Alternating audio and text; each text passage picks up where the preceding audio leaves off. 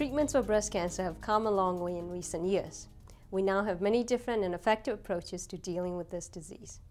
Hi, I'm Dr. Moe Thu Ma, a breast surgeon at St. Luke's Roosevelt Hospitals. One approach is surgery.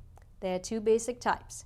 Total mastectomy is the removal of the entire breast with or without reconstruction. This used to be the mainstay in cancer treatment. However, we always strive to preserve the breast, so rather than a total mastectomy, we're often able to perform what is called a partial mastectomy or a lumpectomy. Between the two surgeries, the outcomes are the same given that the patient follows all the treatment recommendations. With the partial mastectomy, the surgery is usually followed by radiation treatment. Radiation is non-invasive. It's almost like getting an X-ray done. Typically, the treatment is every day for up to 6 weeks. Another form of treatment is chemotherapy.